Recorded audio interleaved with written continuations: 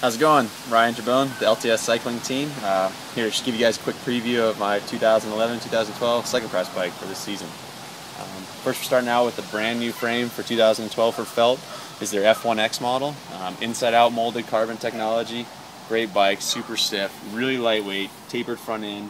And then a big change for me for this year is I'm going to be on full SRAM componentry from the red shifters. Red front derailleur, red rear derailleur, excellent componentry, working really well so far. We're also going to be running during the races these new cork power meters from SRAM with Garmin head units. It'll be nice to be able to get our training information during races, not only training but during races as well too.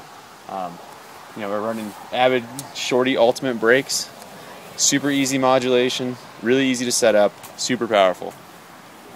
Full sealed Gore ride-on cables. Zipped service course, SL, handlebar, stem, C-post. I'm really excited to be using all the full SRAM's componentry this year, including right now the bike's kind of set up for training with Zip 101s with the Clement Crusade PDX clincher tires, but we'll be racing on Clement's new tubular tire this year and on Zip 303s, their cyclocross model, which is a little wider rim profile, super lightweight, extremely stiff. Going to be a great wheel set. I'm really excited to be using everything.